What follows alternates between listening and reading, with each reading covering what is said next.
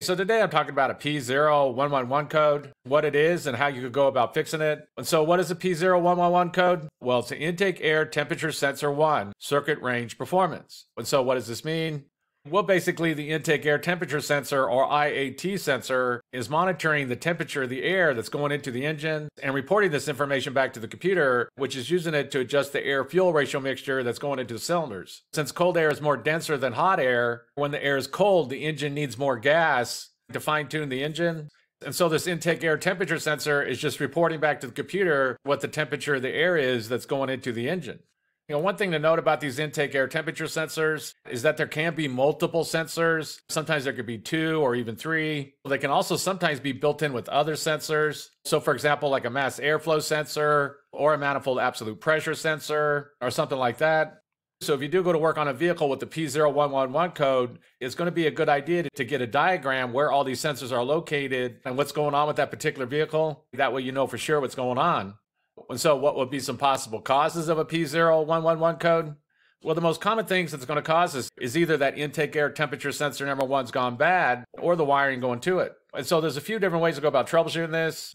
These intake air temperature sensors are what's called a thermistor, which is a resistor whose resistance changes with the temperature. So you can use a multimeter and go and test these sensors.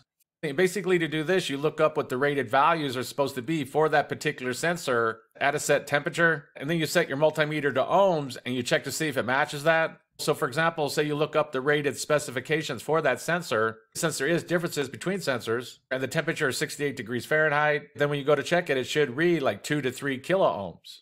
You could even use like a hot hair dryer and heat it up and see if the resistance values change. There's different things like this. There's some good videos on this. I've made videos on this. I'll put a link down in the description box below if you want to check that out.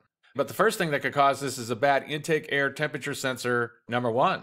The next thing that could cause this is the wiring going to that sensor. If there's any kind of open, short, bad connection, anything like this, then that's going to cause problems. So you can go and get wiring schematics for that particular vehicle and go and check the wiring to be sure that it's good. It is very common for 5 volts to be going to these sensors. And as the resistance values change, the other side will have a different voltage coming out of it. That's going back to the computer on the signal wire. Again, be sure to get schematics for the vehicle. That way you know for sure what's going on. But that is very common for 5 volts to be going to these sensors. So you can't get wiring schematics. Be sure you got voltage going to it. You can also check the signal wire that's going back to the computer and be sure it's good. Because the next thing that could cause this is some kind of wiring problem.